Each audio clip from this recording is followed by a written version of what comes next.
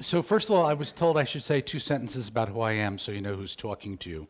Um, Basically, I've been across the whole landscape of the written, printed, mediated word. I've written about 20 novels, science fiction, fantasy, genre stuff. My new novel came out 3 weeks ago. Please go buy it. Multiple copies. I've done television for BBC, PBS, Disney, Sci-Fi Channel. I've done about 20 video games for major companies, starting with Seventh Guest a couple of decades ago before I was born, and culminating recently in Doom 3 and Rage. So that's a little bit about where I'm coming from. And if Asta is the queen of transmedia, I'm the Hannibal Lecter of transmedia. So I'm not even sure what that means, but it seems like a good line to say. Within the 7 minutes or so, or 8 minutes or so I have, I'm going to be throwing some words at you that are important to me, which are going to sound much less logical than what Senor Frank was presenting. But we're coming at from different ends, and actually we do converge and meet. And I'm going to look at a past. Am I talking too fast? Because I'm from Brooklyn. No? Okay. Because Brooklyn people my accent will kick in too. I'm going to look at a past process and sort of take you back in time to something I did, and then look at a current process and show you the words that were important for me in doing that project. Now, the past process started 6 years ago. The project that it resulted in came out 3 weeks ago. All right, so that's the arc of it. And so I have the pad here so I can remember what the words are. So the past process is, I had done a project for a company called id, called Doom 3. They had this massive franchise. They didn't have a world. They never worked with a writer. They brought me in. I worked with them to create the world for their game for Doom 3, which came out, I guess, like 3-4 years ago. So they were ready, 6 years ago, they were ready to start working on a new IP. And in a little bit of contrast to what Frank was saying, from the very beginning, they wanted this IP to stretch across the media spectrum, which is unusual for a game company. Usually, they want to make games. And TV producers who I work with, they want to make TV shows. And book publishers, most of them, that's changing though. Trust me in the book thing. Book publishers wanted to simply publish books. So this from the very beginning, they brought me out there to work in Mesquite, Texas for 3 or 4 days, where 80% of the people are packing heat. By heat, I mean, this is Texas, they all have guns. And every female has a gun, because you never know. Again, it's Texas. Just so if you go there, you know what's going to happen. And so what did I do? So the first word I'll say is I went in open. I went in with nothing. I was sort of like like Wagner's Perfect Fool. I was Parsifal. I just went in. I was there to absorb the ether. So what did I do? I saw their new engine, the new game engine, and what it could do. I played with it. I just fooled around and got a feel for what this new game engine could do. I met the team. What turns you on? What excites you? You like science fiction? I've written science fiction. What stories excite you? And we'd go out for beers. And don't ever minimize the importance of that downtime when you go out and just hang and you get to know someone. Because it's the inner person that'll tell you, because they're going to be working on the project for 5-6 years. What's their passion? What turns them on? So when that was all done, I went to the bubble and started experimenting with different ideas to feed into a new IP that would become their world. And I presented them initially some cautiously, like 2 or 3 possibilities. Iterative process, got a reaction, so I'm still not married to anything. And then when we had a vision, and the vision was a post-apocalyptic world, asteroid, a lot of other science fiction components that would feed into the Rage universe, I started writing. And I built the Bible. Now, if you're from the television universe, you probably know about a Bible. It's a little bit different because in a TV, you can focus on characters, you can focus on scripts, story. A game Bible is going to be a little bit different because you're also going to deal with gameplay, interaction. What can their engine do? Is it good for driving? Which it is. Is it also good for shooting? Which it is. Is it good for like dialogue, role play, characters? And it is. That's a very versatile engine they had. So the Bible had to reflect all those things. So it was a massive document. Great fun to create. And the best thing is there was no tech. It's just hitting keys, hitting keys. Then back to Texas, where everybody has a gun. Sharing that, getting the feedback, getting the results, and going forward. And then 6 years later, after much back and forth and iterative process. So there's I forgot one of the words, so let me just go back and say, I went in open, I tapped into people's passion, experimented. I mean, you got to avoid paradigms. Just say it could be this, be that, just leave it very open, and then build. You're going to pick one of those things that most seems to fit it. You may back off it, start building something.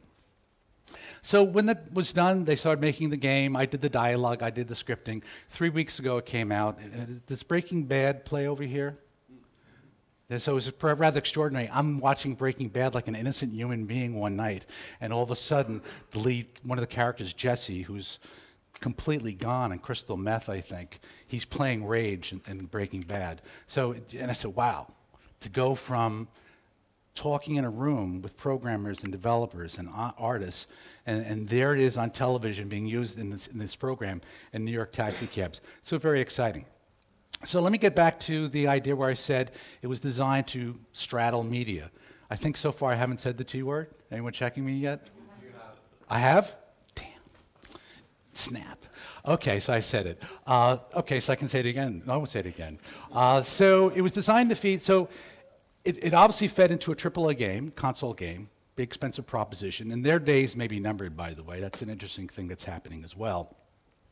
Fed into a casual game. Very compelling, interesting, exciting, casual game. It also led to a prequel comic book series, all feeding off the Bible, and also led to a novel, which I wrote. So I wrote the game, and I wrote the novel, which makes sense because I'm a novelist, primarily. If you ask me what I want my tombstone, it says, Matt Costello, novelist. He also did transmedia. So, and just one last point about this, what is the difference between using the Bible for the novel and using the Bible for the game? Here's the difference. In the game, the point of view, it's you.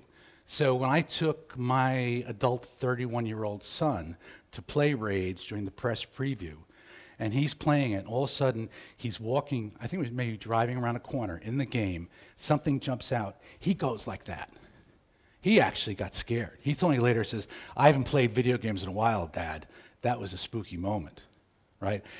I didn't have to put any emotion in. He had his own emotional reaction to it.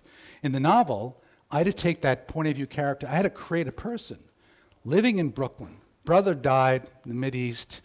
He's out of the army, in a bar. Someone comes to pick him up. That's the beginning of his adventure. Create a real character you care about in this game universe.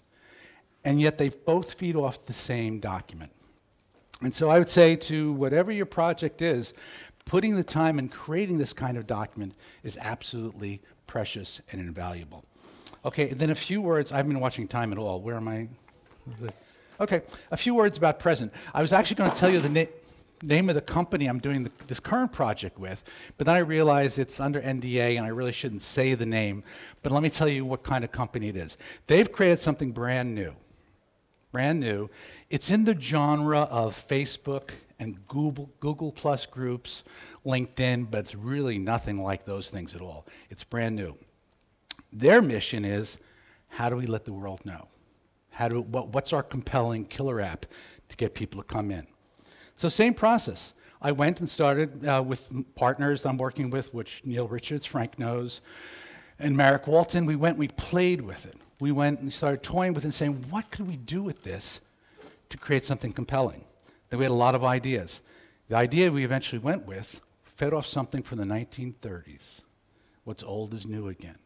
And I can't tell you what it is from the 1930s that I had written about once, and I said this could actually transformed into could be the thing that transforms this medium, could make it ultimately, if it's successful, as well known a year from now as Facebook or LinkedIn or any of those things.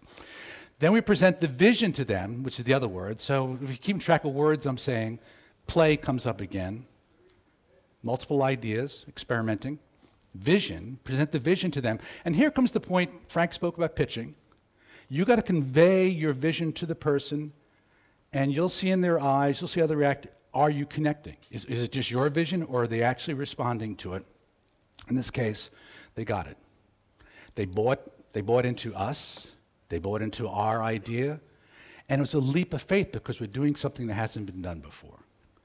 And at that point, they funded phase one. and we moved to the next level, moving into, we're actually developing phase 2, much bigger, and I'm going to go back, we're going to start working on it over the next couple of months. Will it work? And here's the key question. It kind of goes back to, Frank and I sort of, as I said, we intersect. In this particular case, will this work? Will this put this thing, which I almost just said, on the map? I don't know. And to me, that's pretty exciting. The fact that I'm excited by it, they're excited by it, it has the potential to put them on the map. I do not have a guarantee it's going to do that. But we're going to go forward and doing something that hasn't been done. So you're not always going to say, yes, we can have everything figured out. We know for sure we're covered. I think sometimes artistically, creatively, you say, we're going to take that leap of faith. And we'll find out whether it works. So those are some of the keywords I use when I'm in the process. The current thing that I'm just doing, which I can't really talk about, feeds off the same process I went through with Rage. And I would suggest that as you go forward, keep them in mind because they've been very helpful to me over a long and sometimes pretty good career. Thank you.